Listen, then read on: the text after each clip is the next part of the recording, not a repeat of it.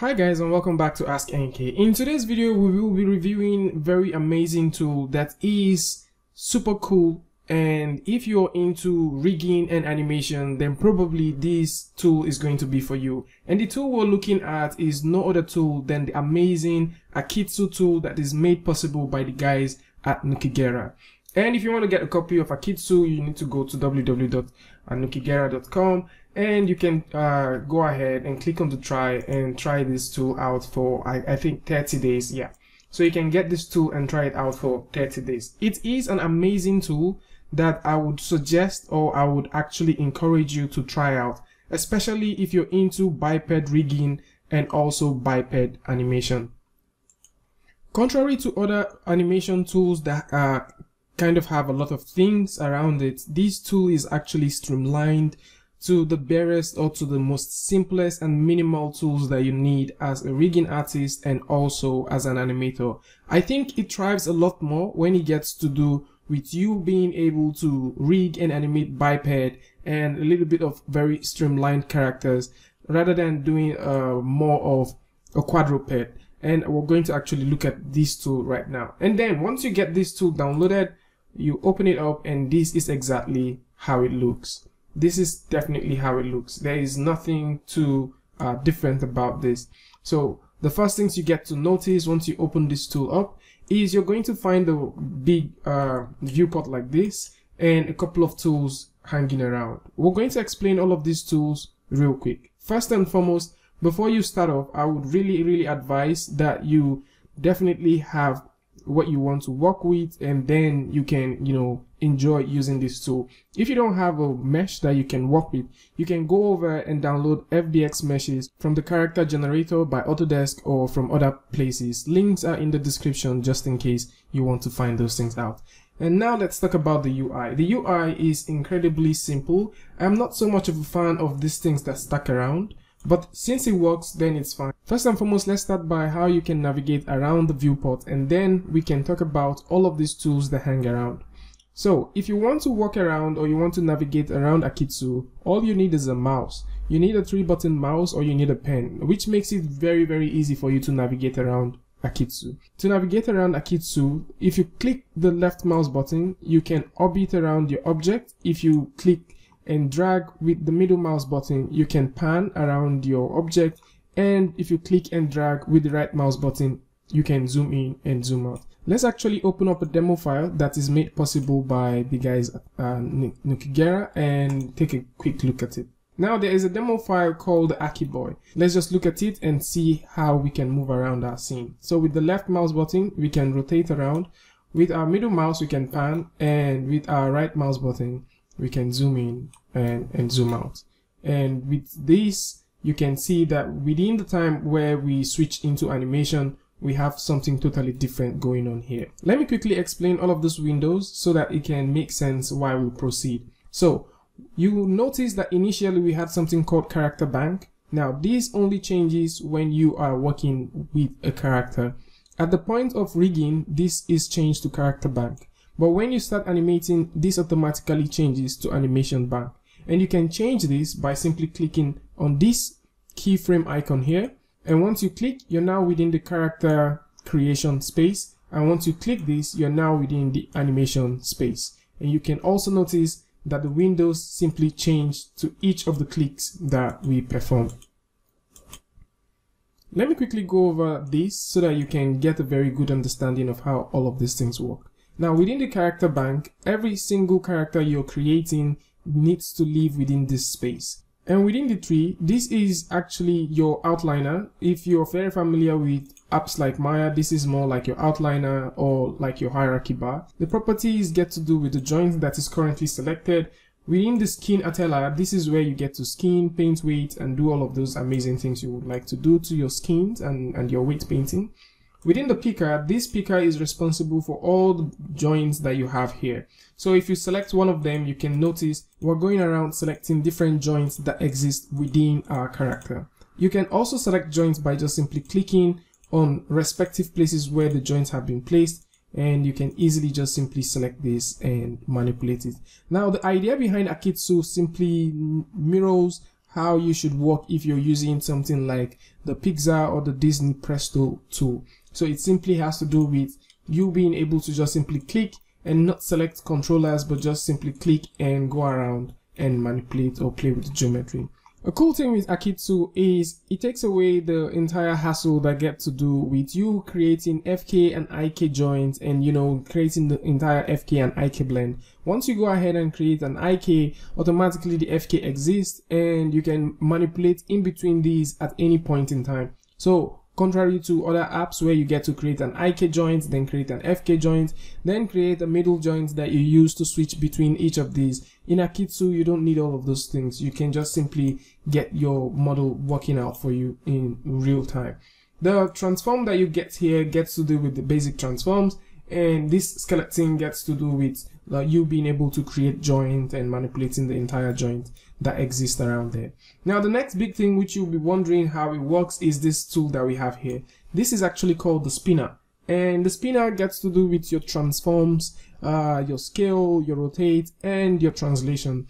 And a very good way to actually work with this is you will notice that to each of these sides that you find here, that they are all corresponding to different axes within your object. So the red is responsible for the y-axis, and while the green is responsible for the z, and then you can also see this that's responsible for the x. This is also applicable to other transform objects like rotate and scale. You can also see them here. Now when it gets to do with scale, there's just a very tiny button that you find here, and this button that you get here is responsible for a much more uniform scale, and I'll talk about this later in the video.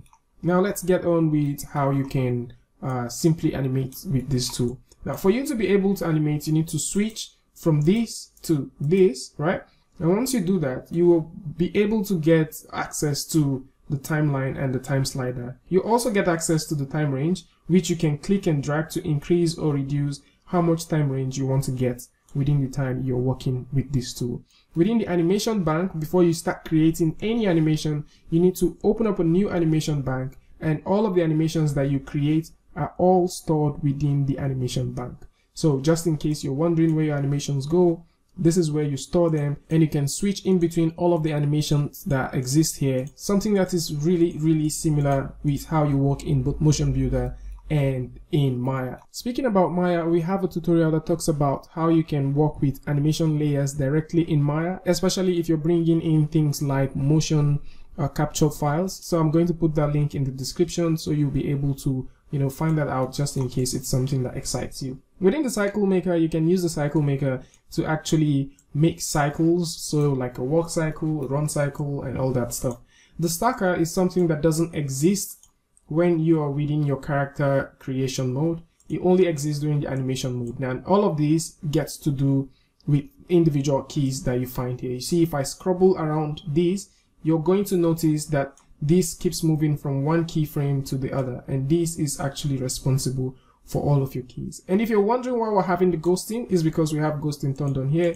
You can turn it on and you can turn it off at any point in time. The mixer gets to do with basically you being able to mix the animations that you've made around, or maybe you can also find, I think we also have a tutorial about that somewhere in the channel. I'll find it and, you know, put a card somewhere so you can find that as well.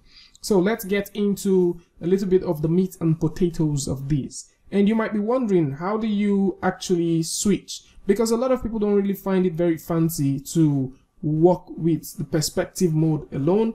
So just in case you want to get the other modes, let's say you want to get other viewports like your front, back, left and right, you can get that by simply clicking on this gear icon. I am not so okay with the fact that this is here, all right? So I'm not really okay with the fact that the layout button is here. Maybe if it's a little bit bigger, or maybe, you know, it stacks up somewhere someone can actually click or maybe see it, I think it will make a lot of sense. But for now, this is where it is, and you know, that's how we get to find it. So if you simply click here, there is a lot of things that you can find here. So let's just start off with a very simple one. If you want to change the layout that you have here, say you don't want to work with perspective alone, you can come through and click this, and then you're going to find the entire, you know, the entire perspective that you want. Your side view, your top view, your side view, your top view and your front view. You'll find all of them there. And also, if you want to jump into any view at any point, you can just simply select this, click here and jump right back to this part, or you can simply click here and also jump right back to this place. A very quick shortcut key to this is by simply pressing F4 on your keyboard. And so if you press F4 on your keyboard, you would be able to jump right back into that mode at any point in time. So for the for this big mode, you get to press F1. For this other mode where you get to find just 2 is F2, and this is F3 where you get to see your graph editor, and we're going to talk about that real quick.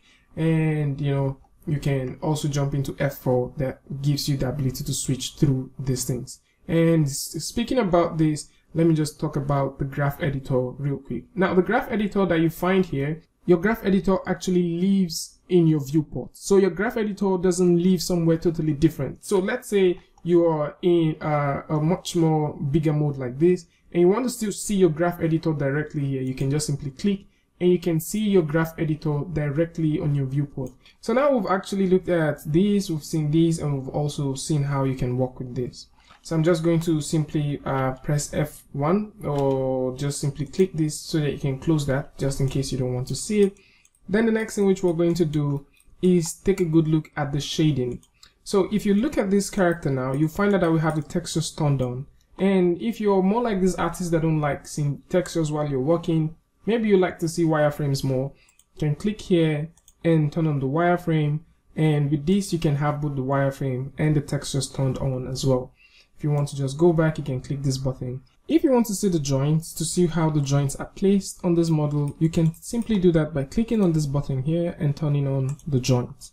If you want to see how the joints are being oriented, you can click here and turn this on.